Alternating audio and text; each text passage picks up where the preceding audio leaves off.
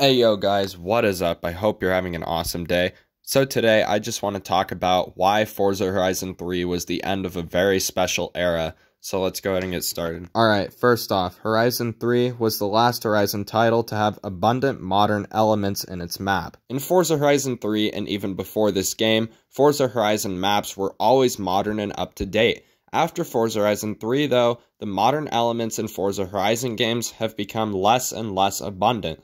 They've switched to this old and ancient stuff, which I just don't understand.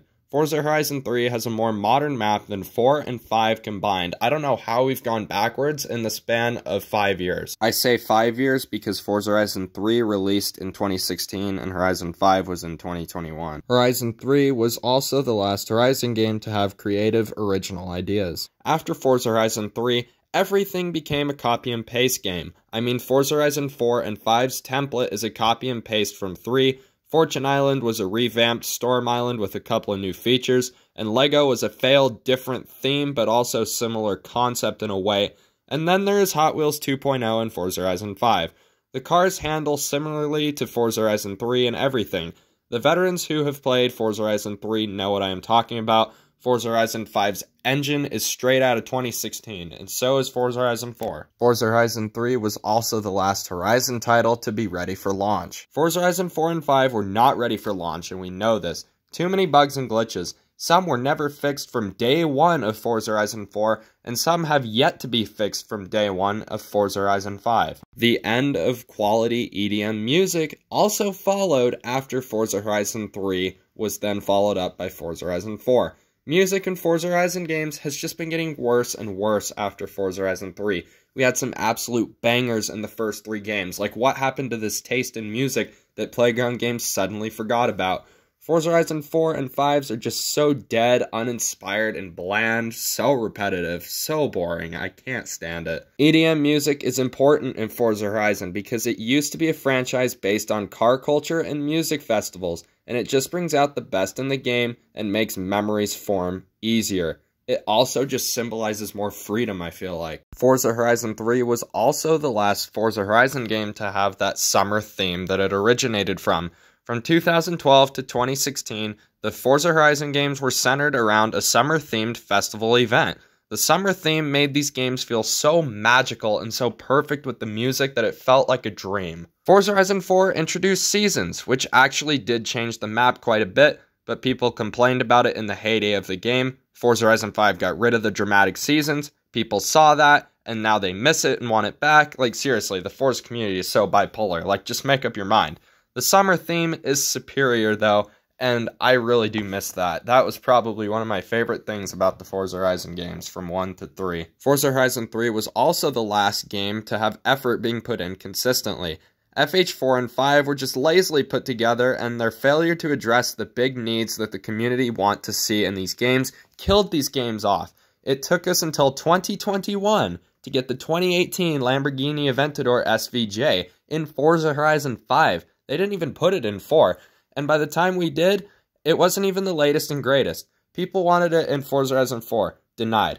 There was so much effort being put into FH1 through 3 because they were still building their audience. Now that they've done that, they've been slacking, making people very disappointed and angry. Horizons 1 through 3 also had quality sunsets. 4 was the end of that.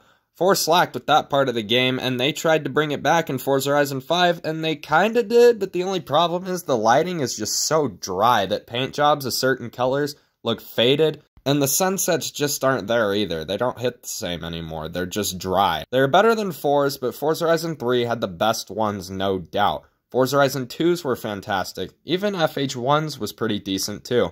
But 4 and 5, just not cutting it. Horizon 3 was the last game to not constantly need life support through monthly updates like in 4 and 5. 4 and 5 started doing these monthly updates mainly to fix issues in the games that should have been ready for launch. It was supposed to add new content, which they added more new content through most of the updates in Horizon 4 than 5, no doubt.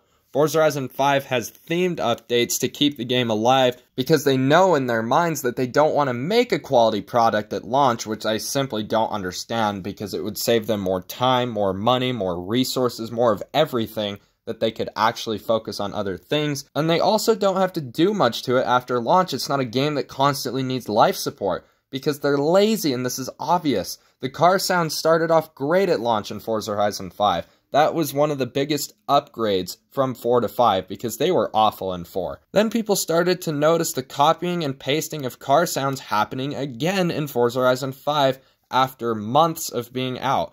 Forza Horizon games used to have to launch flawlessly with minimal issues. Now, not just with Forza, but with other games too, it just seems to be the new standard to make games that are not ready for launch, just so that they can fix issues later on because they're lazy, and to keep people coming back to the games, ultimately earning these companies more money. It's manipulation, man. It didn't used to be this way, and it isn't going to change. The games used to launch where they didn't need life support constantly to keep the game alive, because the games were engaging enough that they didn't need to, because they knew what they were doing before they made Forza Horizon 4. Horizon 3 was the last Horizon game to have an exotic location. Forza Horizon 1 was set in Colorado, which isn't exactly an exotic location, but with everything else that the game had going for it, with the campaign and the capturing of American car culture being strong in this game, this could be looked past. FH2 and 3 had exotic locations through southern France and northern Italy for Forza Horizon 2, which was just beautiful, and Australia in Forza Horizon 3, which was so amazing. Even though the developers of Forza Horizon 5 like to argue that Forza Horizon 5 is the most diverse map they've ever made, it's really not. It's Horizon 3. It's not even close. They were fantastic locations because the scenery and the freedom both possessed in these games made them feel like a dream and not real at all. Truly a magical era. Forza Horizon 4 and 5 seem to be set in areas of the world, at least captured by these games, that look to be in ruin or on the decline, like they're so old. And lastly, Forza Horizon 3 was the last Horizon game to have proper progression.